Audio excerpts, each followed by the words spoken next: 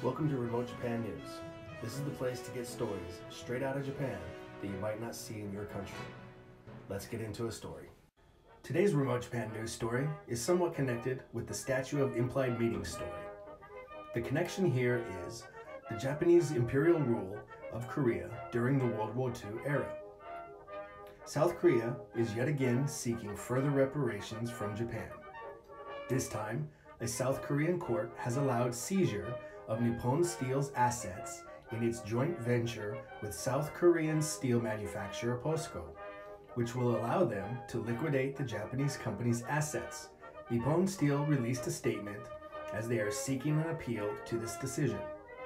It said, "Our understanding is that the wartime labor issue was settled completely and finally through the 1965 Agreement on the Settlement of Property and Claims and on Economic Cooperation, which was the legitimate agreement between nations." End quote.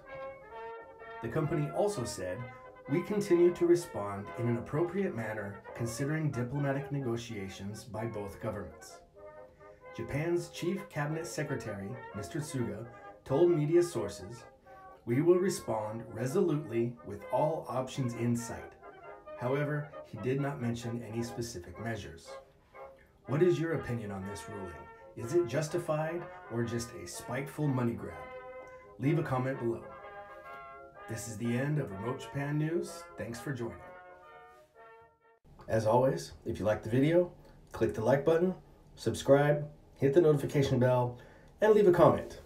See you next time.